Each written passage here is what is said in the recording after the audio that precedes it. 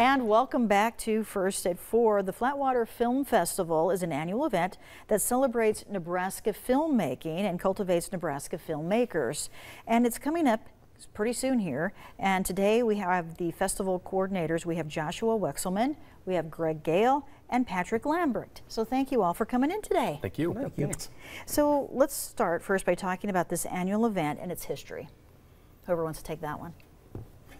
Yes, a little bit about the history. We're now in our 4th year of the festival, and it's all centered around celebrating Nebraska films and Nebraska filmmakers. We found that there was a need there for us to have this festival, to introduce first-time filmmakers with those who have been established in the industry for a while, to have a weekend for them to come together and share their thoughts and ideas. Do we have quite a few filmmakers in our state?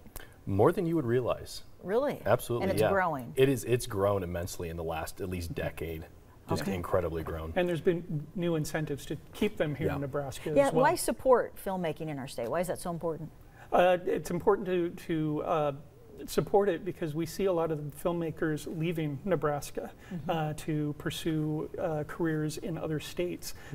So there's been an initiative to try to keep them here, not only for the art itself, but also for the economy. Okay, well, let's talk about the number of films that will be screened and the panels you're going to offer. Yeah, so we are screening 76 films this year, so a little bit up from last year. We have a wide range of panels. We're doing an animation panel. We're doing a panel on marketing and distribution. Nebraska Independent Film Project is coming back in again this year to do a panel. We got a speed networking panel, and our Directors Roundtable is also going to be happening. It's a crowd favorite, so, yeah. Okay, so lots going on. Yes. Where is this going to be happening, the festival? So we'll be out in Seward, Nebraska at the historic Rivoli Theater, and September 27, 28, and 29 is when that'll happen. And that's when you usually have it, isn't it? It's relatively around there. We try to balance it between when the Husker Bye weekend is, or if they're playing away, it usually helps our numbers at least. So. That makes sense. And you always have it in Seward, don't you? Yes, yeah. Okay. We had a great partnership with the Rivoli Theater there. So. Yeah, great historic theater. Okay, so how can people attend the festival?